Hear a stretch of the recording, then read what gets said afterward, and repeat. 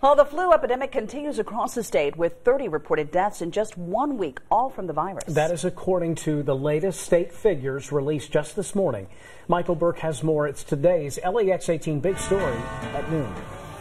No end in sight and a spike in the number of recent cases. The flu is bringing the Commonwealth to its knees this winter, and the last week hasn't given us a break at all. In fact, it's been worse. Some 600 additional flu cases have been confirmed, according to the health department, and the death toll has risen to 135 across the state.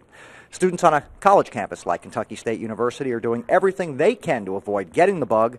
Not an easy task on a college campus where things can spread easily. I actually do carry hand sanitizer in my bag and whatnot. I avoid shaking people's hands during this time. I just, do a little fist thing. Yep. So, just keeping clean. And also, just because yesterday felt pretty nice, I still try to dress according to the season. And coming up later tonight on LEX 18 News, we'll talk with the state's health commissioner about the flu issue and when we might see a break. Covering the news in Frankfort from the LEX 18 Mobile Newsroom, let's send it back to you.